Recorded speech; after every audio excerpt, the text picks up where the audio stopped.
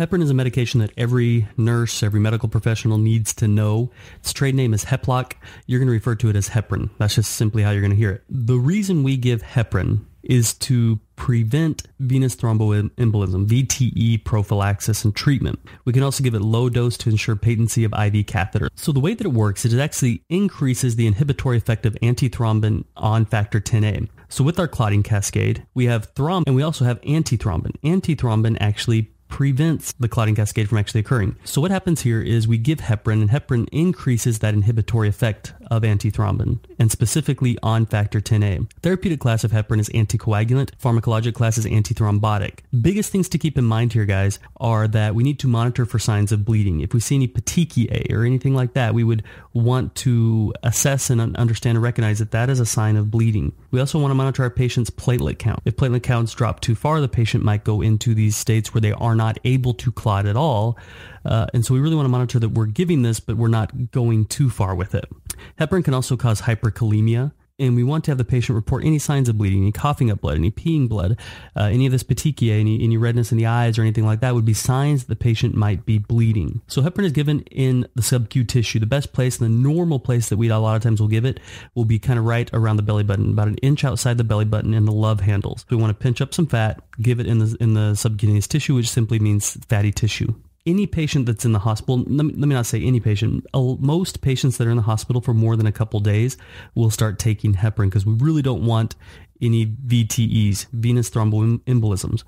Because what can happen with these is they can begin to travel through the system and they can get lodged in the vasculature and cause a stroke, or they can get lodged in the heart and cause a heart attack. And so we really have to prevent this. They can also get lodged in the lungs and cause a pulmonary embolism. Okay. So we really have to prevent these deep tissue venous thromboembolism. And by preventing this, we keep the patient out of having one of these PEs, stroke, heart attack, and we keep the patient healthy. So big thing to keep in mind here is these are not blood thinners, okay? These aren't blood thinners. They're anticoagulants. And so what they actually do is they prevent coagulation. They don't thin the blood. They prevent coagulation from occurring by increasing the effect of antithrombin.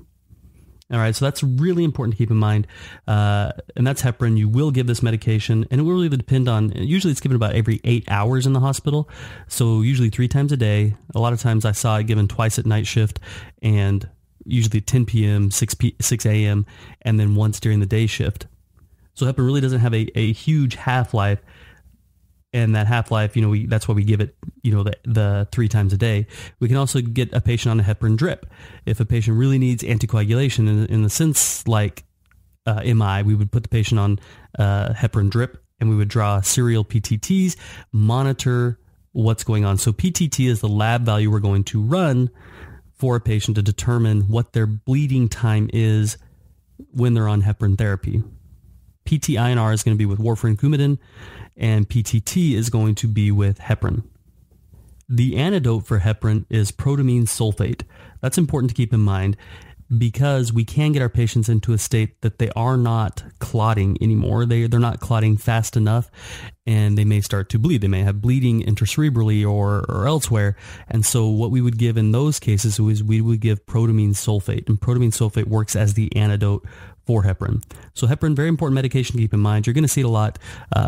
So that's everything that you really need to know, the essentials. This has been another episode of the Nursing.com MedMaster Podcast. My name is John Haas, RN, CCRN alumnus, and I want to give you our free download of the 50 most commonly prescribed medications. To get that free download, just go to nursing.com/50meds. That's 50, nursing.com/50meds. We love you guys. We want you to succeed. That's why we provide clear, concise, and visual supplement for nursing school and the clinical floor. We love you guys. Go out and be your best selves. Happy nursing.